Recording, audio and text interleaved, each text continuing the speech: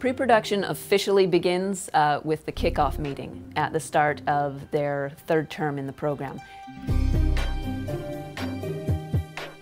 It's a very raucous event. It's also the first chance for all of the Compendium teams to actually meet each other and start getting their hands dirty, start laying their plans for how they're going to develop their productions. Pre-production is the second phase of production.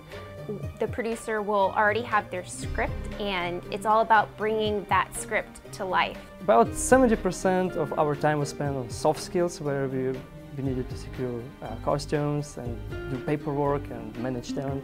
You're casting, you are getting the costumes, you're getting the set deck, you're doing location scouting to have a successful day of filming.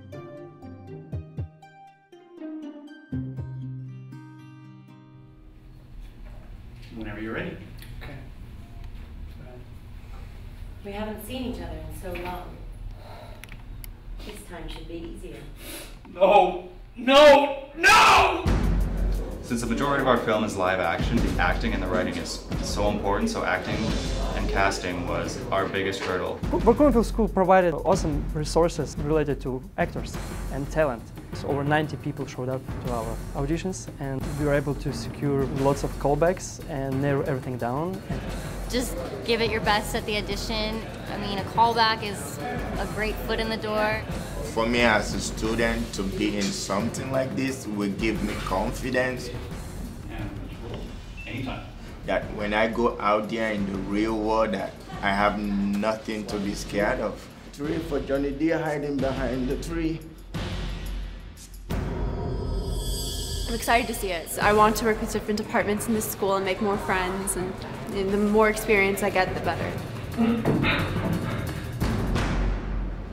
We got an awesome mix of both students and alumni and outside actors, and they've all been incredibly professional, incredibly respectful, and just amazing, amazing people. I mean, some of these guys came in, they were really good. Yeah, they were really good. I really like Jamie's a little bit off the type from what I was thinking about casting, but he's like super cute and boyish, and I thought He has the look. Yeah, totally.